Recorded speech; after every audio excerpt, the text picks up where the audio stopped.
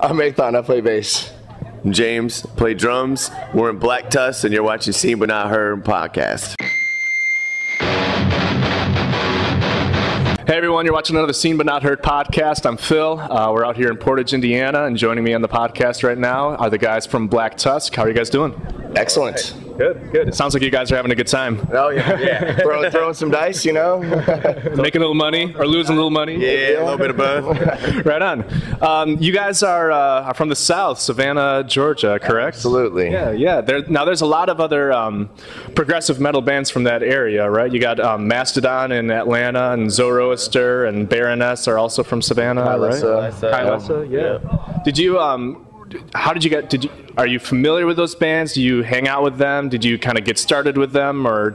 We're all buddies, man. It's such a tight knit scene that you have to know each other. So we usually on tour though. It's hard to get everyone together. Yeah, nowadays. Talk about the scene though from that area. Like, what was it like, kind of growing up in that and meeting people? Savannah's a small town, so everybody has this picture from the bands that come out of it that it's a big place. It's I think like the 10th smallest city in Georgia, so it's really tiny, and basically everybody's so tight because there's nothing better to do than play music and hang out with your buds, and that's kind of how it all happened. It started, and I don't think it's going to stop anytime soon. Mm-hmm. It's pretty much that, man. What he said. Now, I imagine that you guys know John Baizley fairly well from Baroness, given that he did the cover art on your latest album as well, right? Albums. On all of them. Okay, cool. I think like eight of them now. It's like he did all of our split 7 inches and EPs and one thing that was like the first release that didn't have his artwork on it. Yeah.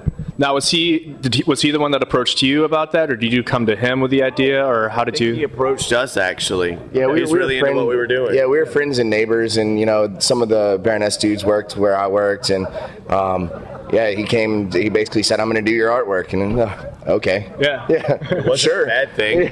No, he's great. I love it. Yeah. All the album art that he's ever done and that I've seen is fantastic. So cool. How's the tour been so far? I was just talking with the guys from East of the Wall. They said it sucked. It's really not very fun. And yeah. See, everything but the East of the Wall guys are now. We're only like 4 days deep into it, so it's great, man. We're having actually really good time, and we got I think another 3.5 weeks in the U.S. and we fly over to do Europe with Red Fang for a month, and so it's the tip of the iceberg. Not even the tip of the iceberg. We're just getting in the swing of things. So.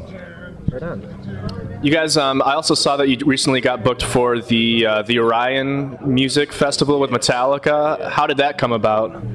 We were just told. Yeah, they asked us like that was a question, like that was an option. Oh, do you want to go play with all these awesome bands that you like? And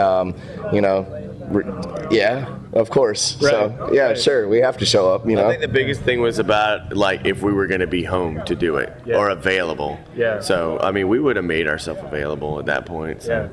And that's an event that Metallica is basically curating, right? Yeah. They so did they like hand select each of the bands, or did they have kind of like? I don't know. I don't think they have that much interaction, but I think that their agent or whoever's setting it up for them knows a whole bunch of other people, and it's like grapevine thing, up and coming bands.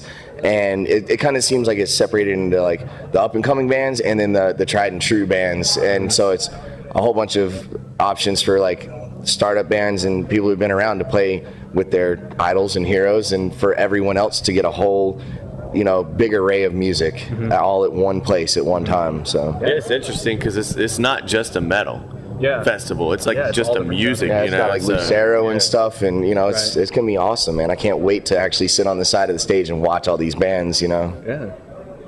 Very cool. Now, your latest album, Set the Dial, right, came out a year ago. Have you started? Not even a year ago. Not even. It came out in October, the end of October. Yeah. Okay. Cool. So I imagine you're probably playing a lot of the material from that on this tour and in upcoming tours. But are you kind of making plans for the next album? Are you starting to think ahead that far? Or you're just kind of basking in the glow of having... already have pretty much an intro written for the next album. No kidding. And a split 7-inch with a band called Dead Yet from Savannah. Okay. And that'll be coming out probably late summer, early fall. always something we're going on. We're never stagnant, and it's kind of cool. You know, in between our break of we wrote the album and we kind of want to let it breathe a little bit, so we started the split 7-inch with Dead Yet, and it's kind of cool. They're sort of like a D-beat crust punk band, and they're covering one of our songs. We're covering one of theirs, and an original from both of us. Okay. And it's going to be a really fun time so far. We already went and recorded ours, and they're recording theirs, I think, next month while we're gone. Yeah. So it should be something to look for. It'll be pretty fun. Yeah. It's all going to be like Savannah. It's a Savannah label. It's 2 Savannah bands, and the guy doing the artwork is well known from a lot of people, and he's like basically from Savannah. Yeah. So I mean, it's all Savannah across the board. That's awesome. You guys are really repping the South. That's why we went with John Baizley originally as well for the artwork. It was like, you know, you got to keep it tight knit and give respect to who helps out and, you know, where you're from. That's what makes you who you are. So no hiding it. May as well embrace it. Yeah. Very cool. I'm excited for you guys. Thanks so much for hanging out on the podcast. I always like to close this out with giving the artist a chance to plug or promote anything. I don't know if there's other bands you're listening to or things you're reading or stuff that you want other people to know about or share with your fans.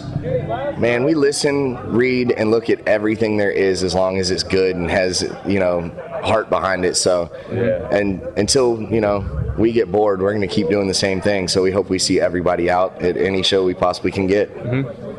It is bands that play with us keep doing what you're doing too. You know, like it's a music thing more than anything. You know, so right on. Cool. Well, thanks so much, you guys. Hope our paths cross again, and enjoy the show. Yeah. All right. Thank you. We'll see you. Thanks so much, you guys. Appreciate it.